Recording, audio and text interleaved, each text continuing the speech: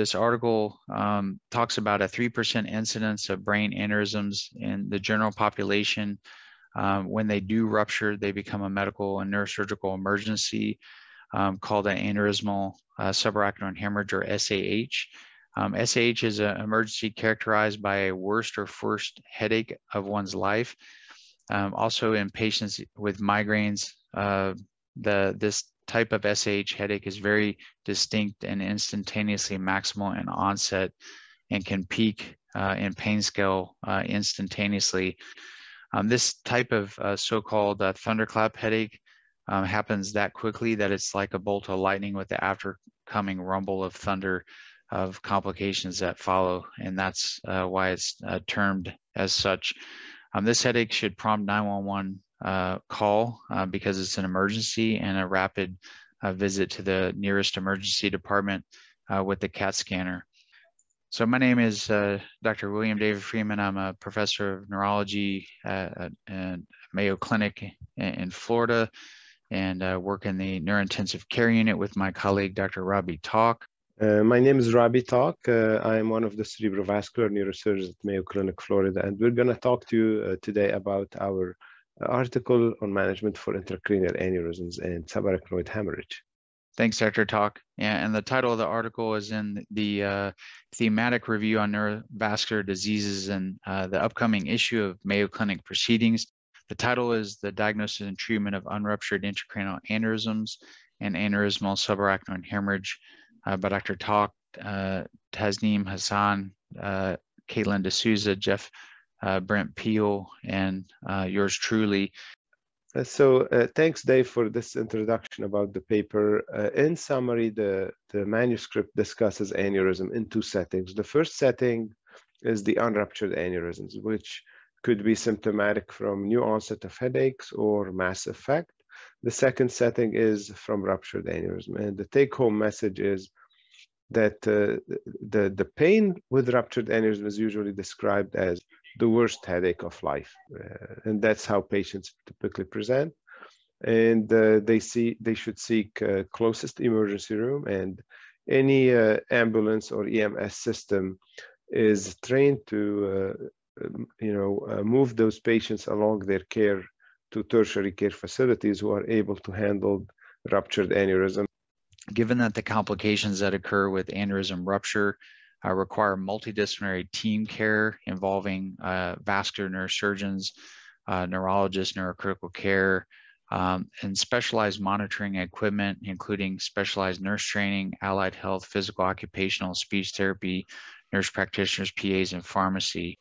For patients who are weighing their options for treatment for their unruptured aneurysm, they should see a specialized neurosurgical center, such as Mayo Clinic, to weigh the risk versus benefit ratio or equation for their aneurysm. And just to kind of walk through this in the take-home points, figure 1 shows these the locations of the intracranial aneurysms very nicely around the circle of Willis, and the differing aneurysm sizes.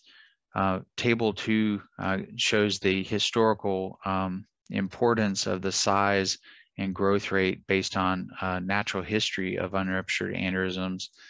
And Table 3 goes over the components of the phases aneurysmal risk score, which include the population involved, the presence or absence of hypertension, age being greater than or less than 70, the size of the aneurysm, and it starts off, less than 7 or greater than 7 in different components, so up to 10 and even 20, adding higher rupture rate risk. And then the last 2 components involve whether there's a history of prior subarachnoid hemorrhage from aneurysm, and then the location either in the internal cerebral artery, MCA, ACA, what we call PCOM or posterior circulation. And then the last sort of take-home points dovetail into that second half, which is if the aneurysm ruptures. In figure 2, it shows this complex pathophysiology called delayed cerebral ischemia, and that's due to blood products of the aneurysm that create this sterile inflammation around the brain's large arteries. and that creates this delayed vasospasm we can see on angiograms and TCDs and CT angiograms with perfusion. But this other process called delayed cerebral ischemia is really very complex, involves perhaps neuronal mechanisms and neuroinflammation there. And then I think for the audience, table 4 goes over what historically was defined as these severity or prognosis scores called Hunt and Hess. And that goes back to the 1970s and was really graded to stage how severe the patient was when they came in with their subarachnoid hemorrhage from 1 to 5. So typically these poor or higher grades that were comatose, for example, there was a delay until they rallied and improved to get surgery due to the cooperative aneurysm studies.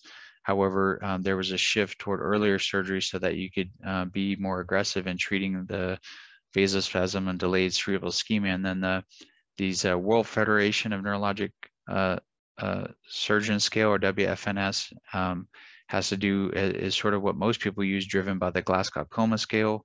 And then the modified Fisher is just the degree of bleeding on CAT scan. So there's the figure that shows this very complex giant basilar aneurysm.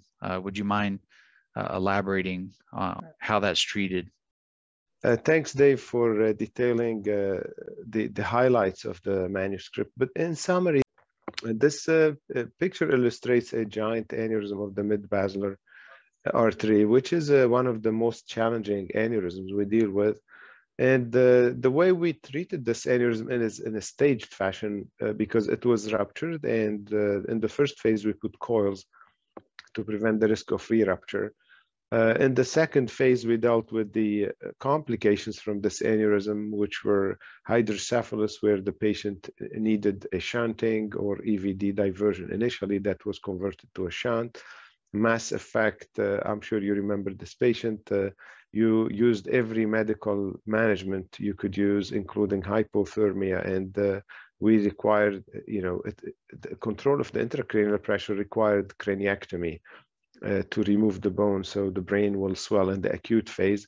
And ultimately, the patient had also vasospasm requiring medical management plus balloon angioplasty for spasmolysis. And ultimately, we ended up replacing the bone with an implant to repair and putting a permanent shunt.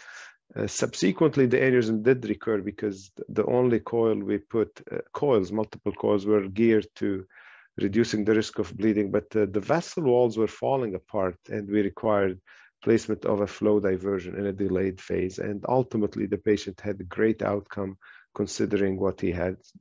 And this case highlights the severity and the spectrum of disease, severity from benign to becoming very malignant, disabling patients, and how an integrated care requiring multi-step approach and staged approach to deal with the problem at the peak time. So with every phase during care, you prioritize one treatment to optimize and individualize the patient's care to improve outcome. And some final take-home points that I recognize, Robbie, from this was that the question comes up: how does this finding relate to clinical practice?